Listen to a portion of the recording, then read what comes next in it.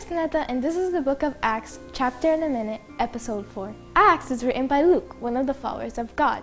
This is when Jesus ascends into heaven and his disciples' journeys about preaching his word. Let's continue to Acts 4.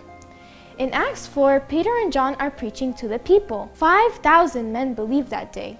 However, the captain and the Sadducees did not believe in the resurrection, so they arrested Peter and John and put them in jail. The next day, the religious leaders questioned Peter and John by asking them in what power or what name did they do these things. Peter told them that they did these things in the name of Jesus Christ of Nazareth, who they have killed and God has raised from the dead.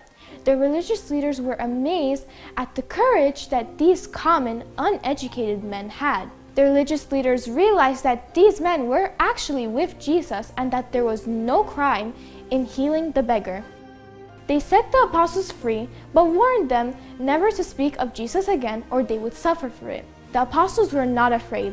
They prayed for God to give them the courage and strength that they needed to continue preaching. At the end of this chapter, a man named Barnabas sold his land and gave all the money that he earned to the apostles to assist them with their needs and the needs of the poor. Thank you for watching and see you soon.